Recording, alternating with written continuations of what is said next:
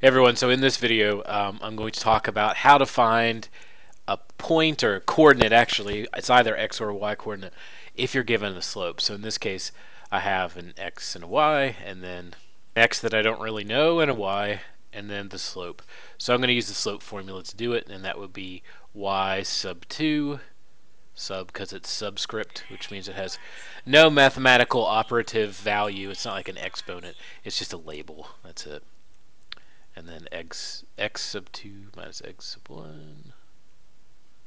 feel like I'm saying eggs sub 1, equals m. I don't know why I wrote the slope for this problem there when I should write the generic. So that's where we're going off of. You might want to mark these up. This is the first x and y. This is the second x and y. So I'm going to go and substitute some values in. My y sub 2 value is 8. So I'm going to go over here and do this. Minus y sub 1, which is 3. My x sub 2 is x, I don't know what it is yet, minus negative 2. So you could put minus negative 2 here if you want. Anytime I have this kind of two signs in the middle, if they're the same sign, I just eliminate them and put a plus there, because subtracting a negative is actually just the same as adding. So I'm going to do that just to make things look nice and clean. You're welcome to leave it as minus negative 2 if that's how you want to do things, but plus. There you go. If they were different signs, one was minus, one was, or you have a negative and a positive, or a minus sign and an addition sign, whatever, you can make it into a minus, but there it is. Anyway, this. I'm going to go ahead and combine these in the numerator here. So it would give me 5 over x plus 2 equals negative 5 over 2. And now I can do, even though it's a fraction, the easy move here is to just do cross products. So cross multiplying.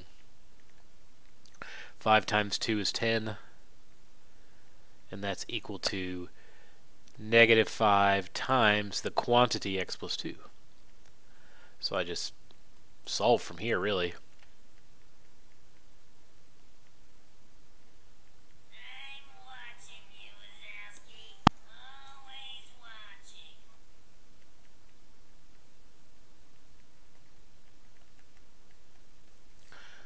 X is negative 4. If I want to, like it's my life ambition, it's super easy to test, because now I have the parts I need. I just put a 4 here, and then I say, okay, I'll go back to the slope formula, and I'll do 8 minus 3 over 4 minus negative 2. Just make sure you have them all kind of in the way that you want to end up dealing with it.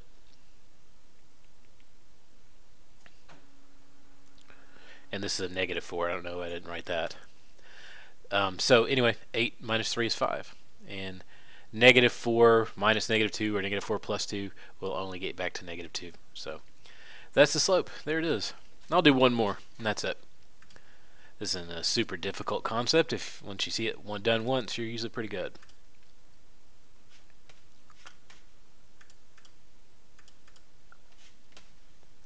And with a y, so same thing.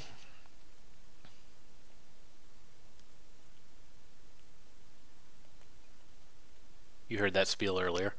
And I'm going to go ahead and mark them up. And obviously you don't have to mark them up if you don't want to. I just do it just to get my head wrapped around it each time. I don't like to make careless mistakes that cost me points and I miss the answer. It's frustrating. Anyway, y sub 2 is 0 minus y over negative 5. And once again, it's minus negative 2. But I'm going to treat it like a plus because that's what I want to do. Equals negative 1. Now I do a combination of terms here in the denominator in this case. End up with negative 3. This one's a little bit faster to solve, so I don't have to do cross products here. The whole thing is divided by negative 3, so I just do times negative 3 there. Those cancel. 0 minus y is just negative y. So, I don't know, I think I accidentally deleted that one, my bad. There you go, negative y. Negative 1 times negative 3 is equal to positive 3.